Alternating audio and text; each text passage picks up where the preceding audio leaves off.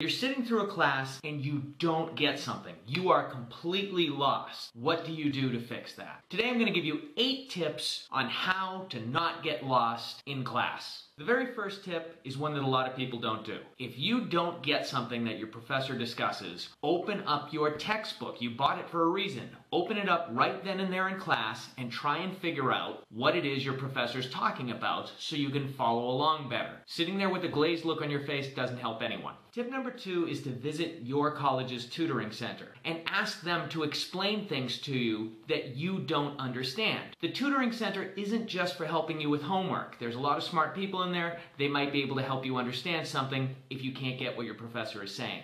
Tip number 3, your professor only has so much time to squeeze all the information into a class, so try and visit them during their office hours. It's a one-on-one where you can ask whatever you want. Your professor probably won't let you leave until he's confident or she's confident that you fully understand something. Tip number 4 is one that I unfortunately learned too late in college. There are hundreds and thousands of websites that explain things that are covered in your class. If your professor can't get you to understand, there are people online that can. Just don't make a mistake and settle for the first website because it's not always going to be the best. Tip number 5 is to ask someone in your class to help you to understand things. Not during class because that won't help you, but wait till after class. You'll probably relate to them a lot better and understand them better. Tip number 6 is to teach yourself the material. Even though you're going to class every day, you can still try and teach yourself the material rather than relying on the professor. It takes a little bit more time, but it can really help you understand difficult subjects in a class. Tip number 7 also requires a little bit of advanced preparation. Read before class. When professors provide you with the syllabus, they'll have the homework assignments and reading, and usually they expect you to do it the day they cover something. Read before you go into that lecture. That way you can follow along a little bit better. Tip number 8, you are going to type and write a lot slower in most cases than your professor speaks. Just bring in an audio recorder. Chances are you've got one on your smartphone. Turn it on and get the professor's voice recorded on there, and you can listen to it later. If you have difficulty understanding something, you just hit rewind and you can play it over and over until you do understand it. I would make sure to get your professor's permission. You don't have to use all 8 of these tips, but hopefully you can pick 1 or 2 of them and they'll really help you out in a class. They made some of my grades instantly rise when I started using these tricks.